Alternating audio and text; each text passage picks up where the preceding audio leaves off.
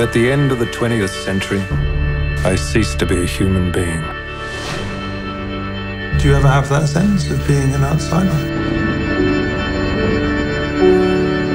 Do you love performing still? I live for it. There's something that happens on stage where you are transported. I wake, I write, I eat. I've probably had more meals with you than my wife. I watch TV. Awesome.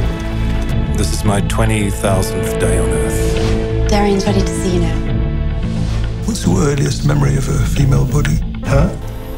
What do you fear the most?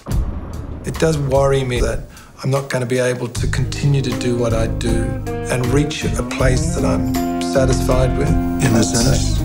Because memory is what we are. Your very soul and your very reason to be alive is tied up in memory. Those moments when the gears of the heart really change. Should we stop there? I'm transforming, I'm vibrating, I'm glowing, I'm flying. Look at me now, I'm flying. Look at me now.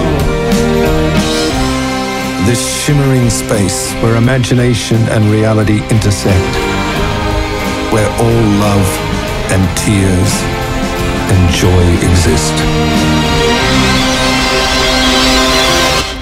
This is the place.